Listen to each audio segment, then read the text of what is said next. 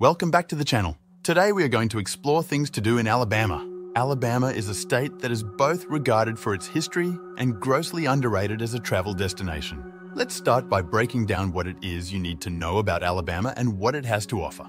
The state is home to the most notable and important events of the civil rights era. From Rosa Parks refusing to give up her seat to the work of figures like Martin Luther King Jr.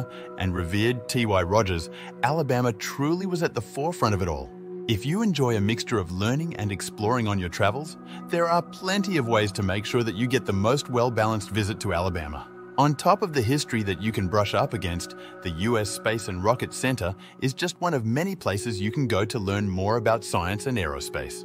And Alabama has parks, beaches, great hiking, interactive museums, and a great mixture of large cities and small, charming towns. Before we jump into the video, I want to ask you to hit the like and subscribe button, then click the bell so you will be notified every time we upload a new video. Rosa Parks Library and Museum. Rosa Parks is a prominent part of not only Alabama history, but the entire civil rights movement and the way that the United States now operates.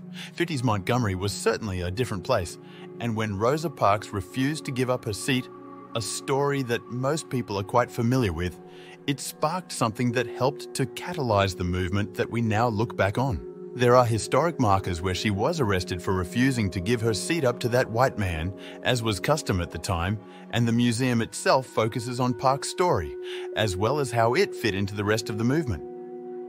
An active memorial to Rosa Parks and the following Montgomery bus boycott, this museum helps give us some insight into the period that brought about racial integration of transportation and turned the international eye to what the civil rights movement was doing. You can see the original fingerprinted arrest record of Mrs. Parks, a reconstructed 1950s Montgomery City bus, court documents, original works of art, among other artifacts. The museum hosts cultural events, educational programs, and a rotating cycle of temporary exhibits to give visitors a clear and dynamic view of this period of history. U.S. Space and Rocket Center. We can't talk about Alabama without mentioning the U.S. Space and Rocket Center. The center is located in the north part of the state, near Huntsville, and is quite easy to pass as you take the highway further down to Birmingham, Tuscaloosa, or even further south. The center, known as USSRC, is the official visitor center for NASA's Marshall Space Flight Center, as well as a Smithsonian affiliate. The USSRC's collections of rockets and space memorabilia is one of the largest in the world. You can tour the museum in group visits, and it is a great stop for kids, adults, and families to enjoy. There truly is something for everyone to enjoy here. Not only can you explore the museum portion, but there are also things like a flight simulator to give you an idea of what it feels like to be the one controlling an aircraft. Birmingham Civil Rights Institute. If you are heading down to the Birmingham area, the Birmingham Civil Rights Institute is a great stop. Connected to the Birmingham Civil Rights National Monument, which is an important collection of sites tied to the civil rights movement. You'll be able to do everything from examining a replica of a Freedom Riders bus to experiencing a version of a segregated city as it would have been in the 1950s. This experience is an incredibly insightful one, and you should plan to go into it ready to learn and to feel some strong emotions as you connect to the intense past of the state and its people. The museum holds the jail cell door, yes, the real one, behind which MLK Jr. wrote the famous Letter from Birmingham Jail, among other memorabilia and reminders of that time in our not-so-distant history. Huntsville Botanical Garden. First opened back in 1988, these gardens have grown and developed into something truly great. Yes, if you're going to be spending time in Huntsville, this is a must-see stop. And just a quick note that if you're planning on visiting the U.S. Space and Rocket Center, the Botanical Gardens make for a brilliant add-on. They're both in the same area. The Botanical Garden calls itself the Community Garden and operates under that ethos of being a responsible member of their community. You'll get to hear about the leadership roles that they have taken on environmental issues, including sustainability, while exploring the gardens themselves. Birmingham Museum of Art. This art museum, located in the heart of beautiful Birmingham, the state's largest city, is regarded as one of the best museums in this region of the United States and is well worth spending some time there. Founded in 1951, the building is a three-story structure complete with a sculpture garden located outside. The Birmingham Museum of Art is home to a diverse collection of paintings, well over 25,000 of them, sculpture work, prints, drawings, and even decorative art spanning from ancient to contemporary times. Regardless of the style or period, you are drawn to, it is easy to find work that you can enjoy browsing here. Frank Lloyd Wright's Rosenbaum House. The famed architect Frank Lloyd Wright just so happens to have a house in Alabama.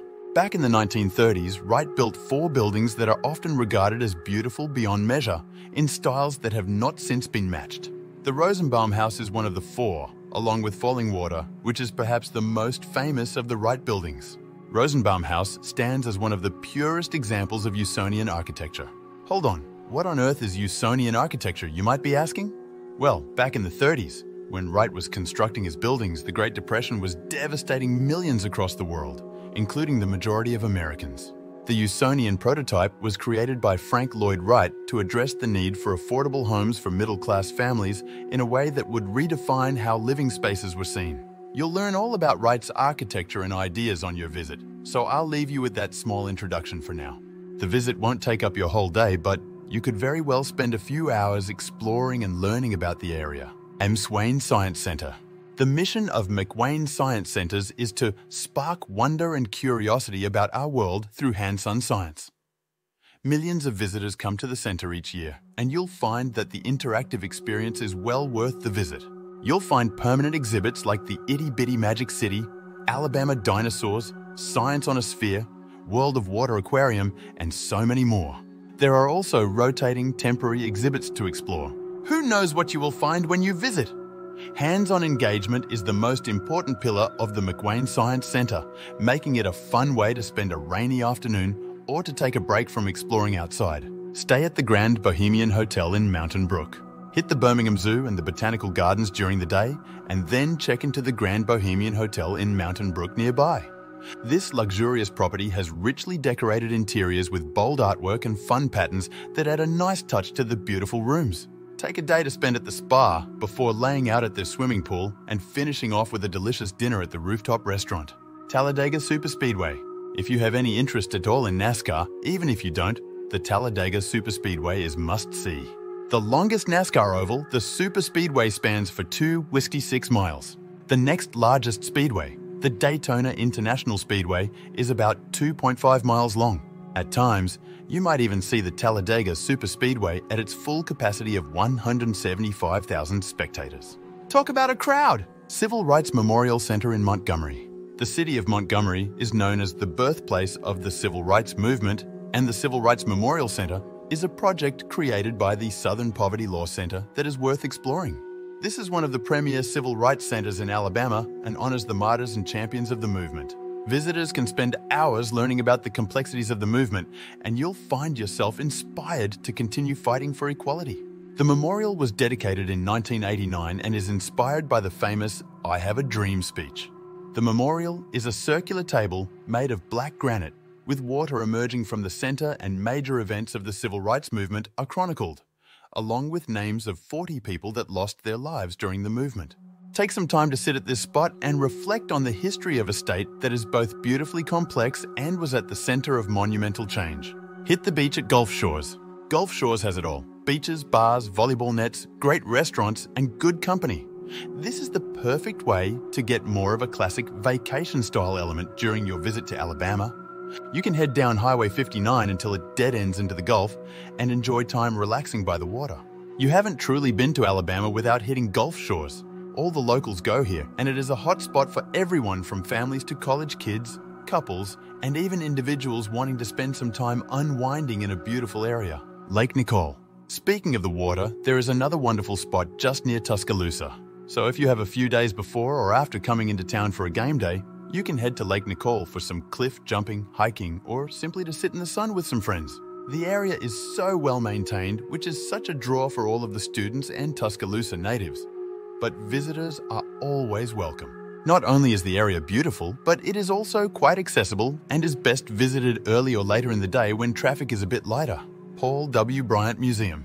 You can, of course, experience the heart of Alabama football at the Bryant-Denny Stadium in Tuscaloosa, but there is a museum that can bolster your knowledge even more. The Paul W. Bryant Museum was opened in the fall of 1988 and holds plenty of memorabilia and other artifacts that walk you through the long, exciting history of the Crimson Tide football team. This museum is on the University of Alabama's campus and is dedicated to sharing the love and history of the state's most famous football team. Alabama Aquarium at the Dauphin Island Sea Lab. You may be surprised to learn just how many science-based museums and centers there are around the state. The Alabama Aquarium at the Dauphin Island Sea Lab used to be known as the Estuarium and is an exciting venue that is focused on highlighting the key habitats of coastal Alabama in an educational way. You'll see the Mobile Tensor River Delta, Mobile Bay, the Barrier Islands, and the Northern Gulf of Mexico highlighted upon visiting. Check out the 7,000-gallon Stingray Touch Pool, the 10,000 square foot exhibit hall, and the Living Marsh Boardwalk.